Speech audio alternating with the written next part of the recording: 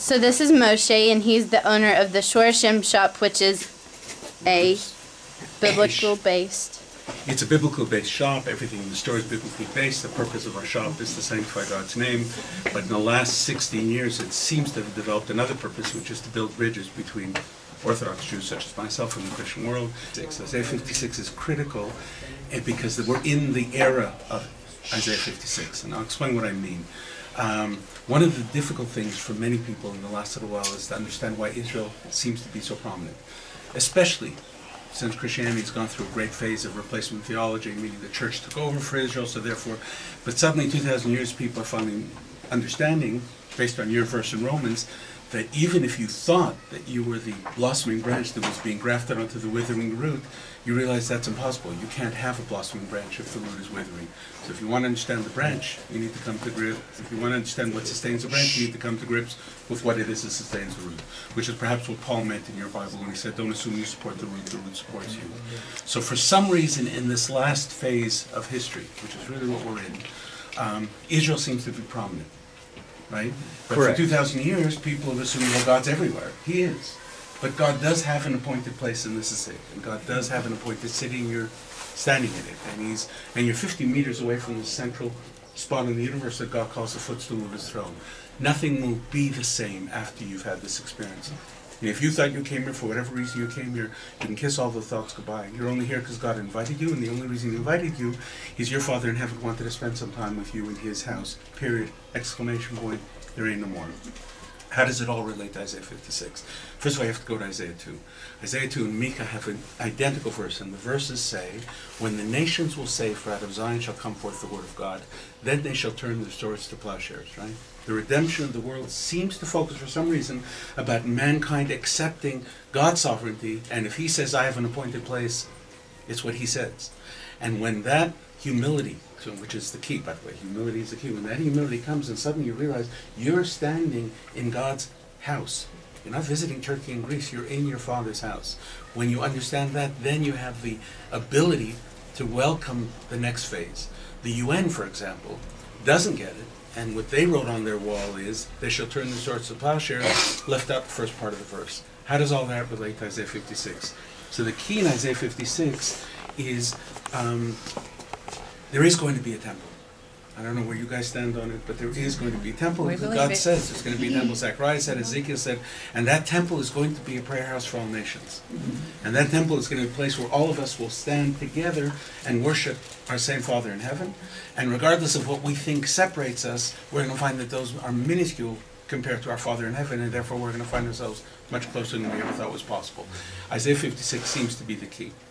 Okay, what is happening is the Christian world is slowly developing, or certain groups in it, into Isaiah 56 people. And what does Isaiah 56 say? It says like this, so let not the foreigner who has joined himself to the Lord speak, saying, he'll separate me from his people, and let not the barren one say, behold, I am a fruitful tree, etc., etc. But he goes on, he says, and the foreigners who join themselves to the Lord to serve him, and to love the name of the Lord, and to become servants unto him, all those who guard the Sabbath against desecration, and grasp my covenant tightly, and that you're going to have to spend the rest of your life learning what covenant means.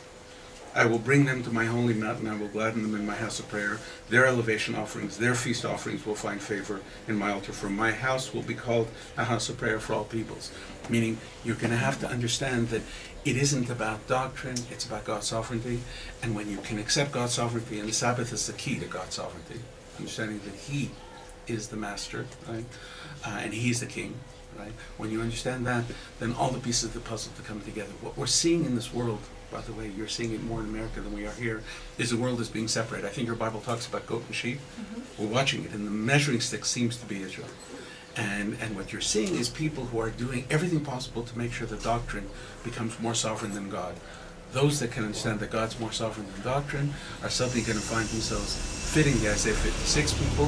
And when you get Isaiah 56, I'm not going to give you some homework. When you get Isaiah 56, when you start feeling it in your bones, when you start feeling yourself holding on to that covenant tightly, when you start walking through that gateway that's called the Shabbat, you're also going to find yourself suddenly realizing that there's a verse in Isaiah 66, which is even more dramatic and more powerful than anybody, and no one seems to ever read that verse. But I'm going to leave that for you to find.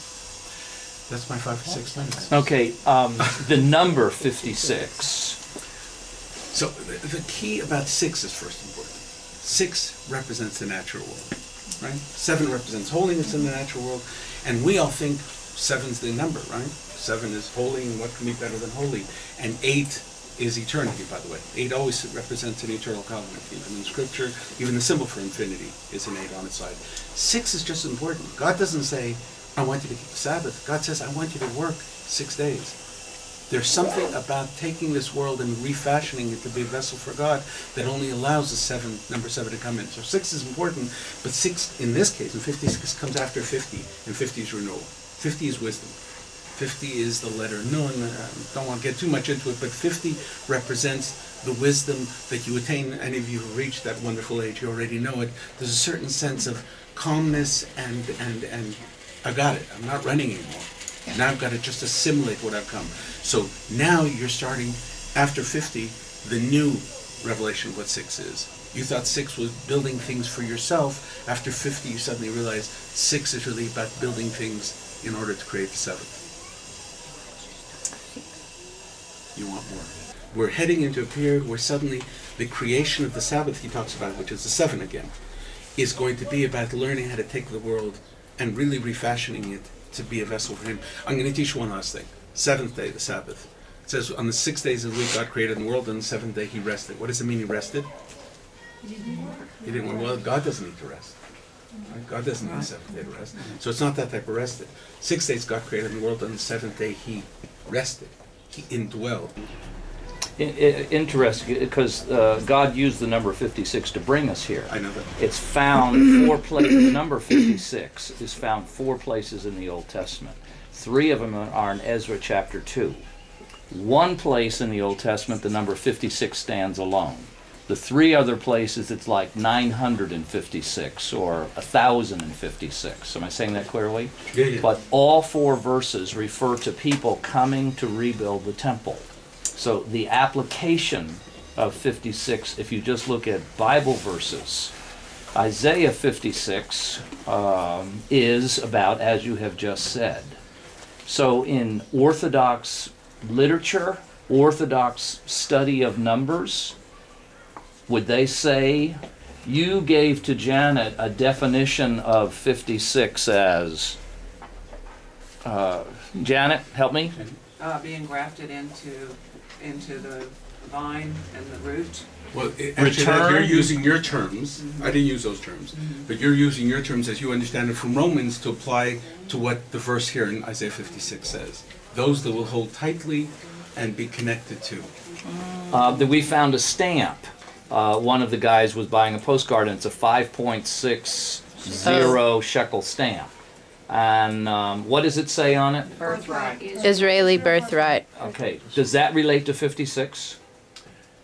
Nothing but nothing in the world is coincidental. Well, So since nothing is coincidental, it's all about and our birthright. bus license plate is 56 Really? today. That's so. very cool. But if you go back to Isaiah 56, it's talking about even those that don't have a clear birthright will be able to hold on and grasp on tightly. So I think it connects. But one last piece then, I will tell you, about the building of the tabernacle. There's a very strange verse at the end where Moses all of a sudden is left with 1,550 shekels. They used up the 300,000 to build the tabernacle. He's left with 1,750. And he doesn't know what to do with it. God says, I want to use these to make the vavim. The vavim are the hooks that hold all the temple and the tabernacle together. Right? Vav is the Hebrew letter that equals 6. The secret of the world, and in our deep understandings, the Vav is called, the letter Vav is called the letter of truth. Because lies in this world is about making believe that everything's random. Everything just happenstance. That's Amalek, teaching us that nothing's true, everything is just, you thought there was, everything's just random. Don't think there's a God. Vav is the letter of truth because Vav tells you that everything is connected. Right? And so when you build day after day after day, the 6th day of the week, and realize that it's really connected to the 7th, you understand its purpose. If it's really just connected to you, you've lost its purpose, it's just random. So again, the 6 keeps coming back. 50 is critical, as I said, because 50 is renewal, 50 is wisdom, 50 is It's also Jubilee. all for the same reasons. It's Jubilee because it's renewal, etc., etc., etc. It's giving back to God and saying, I get it now. It's not me, it's Him. Have you read the book, The Temple at the Center of Time? No, I haven't. It's a study of Isaac Newton, who died 200 years ago, mathematician. Right, and I know some of this. In the shortest, that the temple, the Holy of Holies, is the center of the whole earth, and there's a correlation between distance and time. If you measure distance from the temple to locations about the earth that have had a significant interaction with the development of the nation of Israel, there will be a correlation between that distance and time. For instance, Babylon. Cyrus the Great released the Jews out of Babylon. The date was 540 what? 548. 548. You know how far Babylon is from the Temple Mount? 548 miles. Cool. London, the center of London, the British partition, and they became a nation in 1948. You know how many miles the center of London is from the Temple Mount? Cool, I like it. 1,948 miles. Mecca, the stone in Mecca, just as a point of reference, you know how far it is from the center of the Temple Mount? No. 666 miles. No. That already is in your Bible. That's not in ours. Pardon? That's in your Bible, not in ours. But I hear it. No, that's in the book, The Temple, the Center of Time. No, I know, but it's 666 is the book of Revelation. Got it. Right. Look. So you're having a picture made Right. of Isaiah 56, and it's being developed. Right. Yeah. When it's finished, how much will it cost How much will it cost? to buy it? Oh, I see. I'm sorry. That picture. I thought you were talking about Isaac Newton's picture. No. I don't know. It all depends on what the artist is ready to do. You know, we're talking the 100 shekels, 120 shekels. Not a lot. Okay, can we buy the first No. one? You have the first one as a gift. No. So you don't have to buy it. When it comes, be in touch with me and you'll I'll have give it. you my address and phone number. Buying it would cheapen this encounter. So.